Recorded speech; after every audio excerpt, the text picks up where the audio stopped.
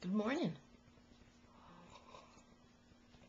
It's Sharon Tomlinson here, and I have a little project for this morning. Remember the little box that I showed on my blog for Carolyn's birthday? I thought I would show you how we make that.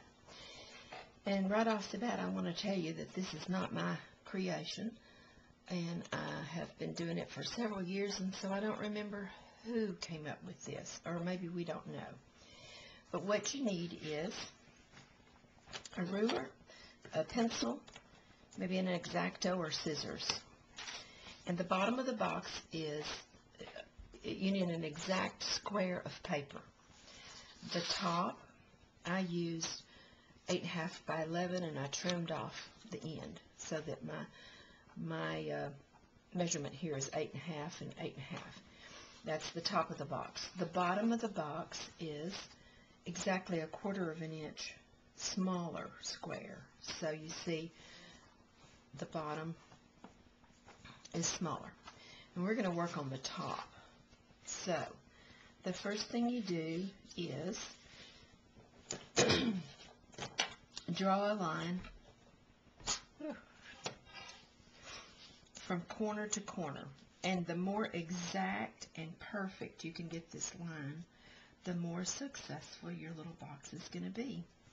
And by the way, of course, this is on the wrong side of the box, the inside of the box. I'm going to do it kind of dark, hoping that you can see it. Okay. Now, you start folding, and this is just simply a folding process. So you take a point, and you put it exactly on that where the two lines cross.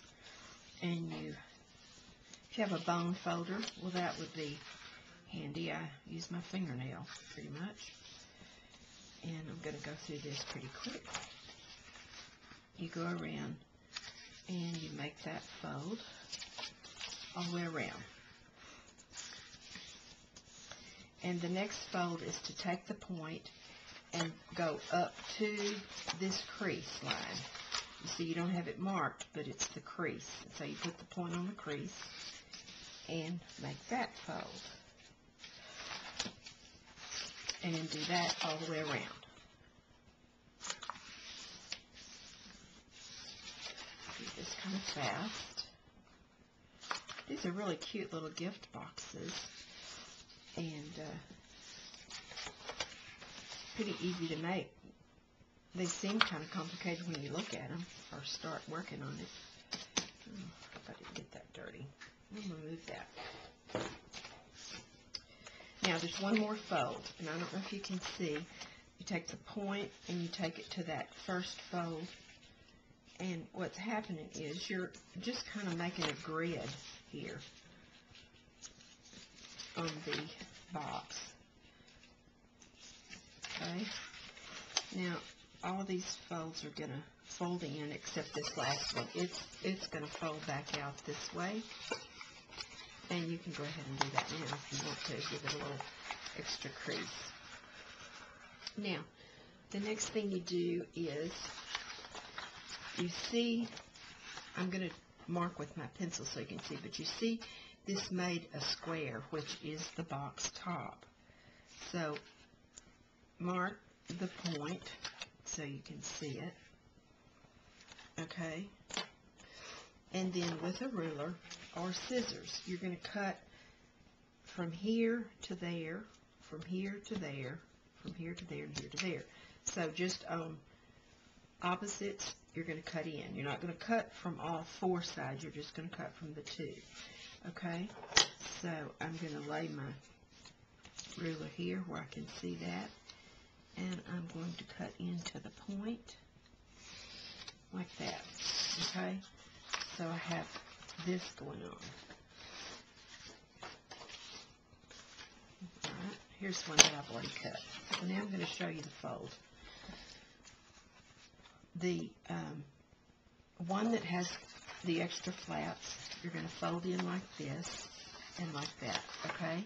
Make a good hard crease. Fold it like that, in and in, and make a good hard crease, okay?